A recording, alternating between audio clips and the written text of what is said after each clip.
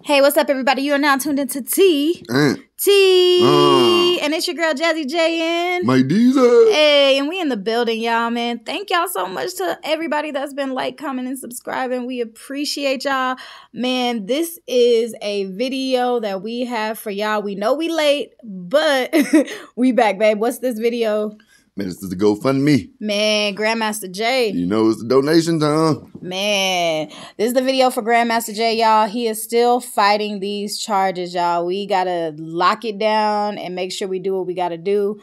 Us having experience in federal case, man, that is not easy. And it costs a lot of money. So let's do everything we can to support him. Sorry that we are late on putting this out. We've been out of town, but we know our other peeps, Major TV, K Money, they all have been putting this out. So we just want to make sure we share and everybody get the word out to support Grandmaster J. Yep, that's right. Man. All right, y'all. Until the next one, we appreciate y'all and peace, fam.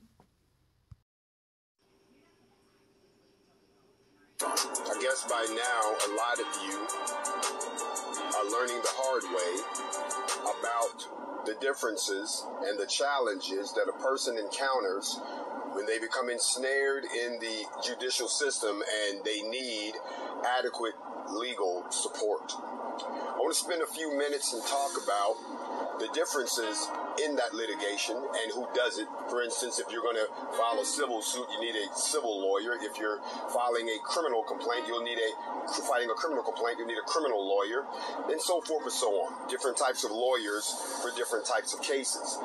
There's a difference between state court and federal court, which means you need different types of lawyers who practice in each one of those places.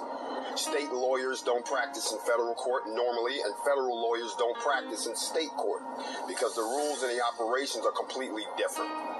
The state is based on money and the bail system. And of course, if you hire the right attorney and you pay him enough money, 9 times out of 10, you stand a very good chance of beating that particular case. At the federal level, it's a little different. The federal prosecutors and the federal defenders share equal power. They're both appointed by the president. So therefore, you can go out and you can bring in someone if you want to, but they're not going to have any more power than the person that is actually empowered by the president to represent you. That being said, most people have experience with state court, not federal court.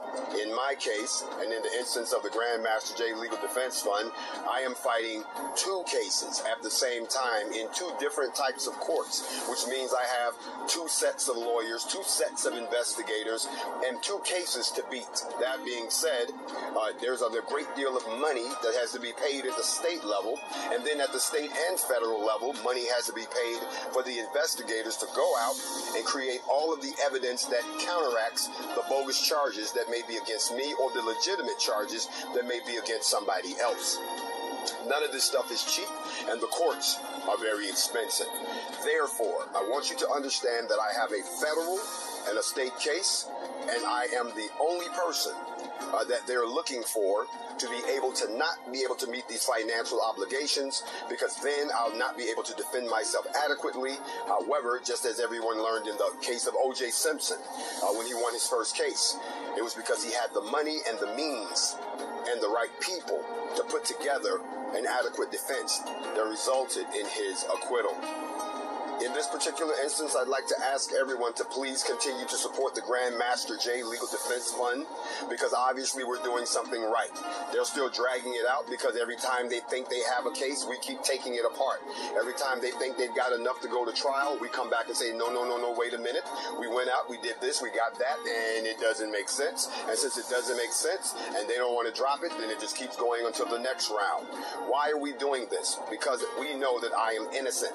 And it is only through your continued support of the Grandmaster J Legal Defense Fund that I will eventually beat these charges, and we can get back to the work that we had at hand of liberating and repatriating and reparating our own people.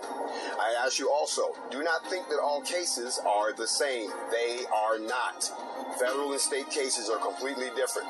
The dynamics are different. The costs are different. Please continue to support me. We're already 7-8 months into this ordeal, and now it is time for us not to grow weary. It is now time for us to continue to keep them on the ropes, and I need your help more than ever. I bid you peace. I bid you shalom.